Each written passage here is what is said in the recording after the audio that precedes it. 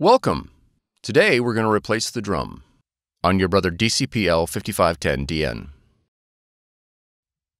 This video will cover multiple models and operating systems. Even though your machine may not match the model on the screen, the overall process will be the same. To begin, open the front cover. Allow the machine to cool for 10 minutes. Remove the drum and toner assembly and place it on scrap paper. Be careful not to touch the surface of the roller. Press the green lock lever to separate the drum and toner.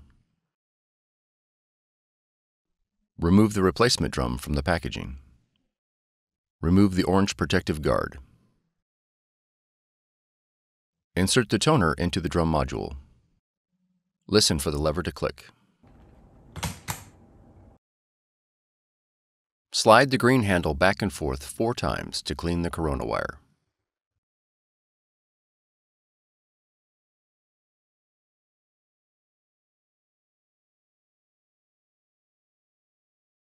Reinstall the drum and toner unit into the machine.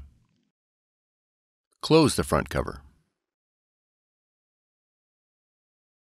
For more tutorials, FAQs, and videos, visit us at www.brother-usa.com.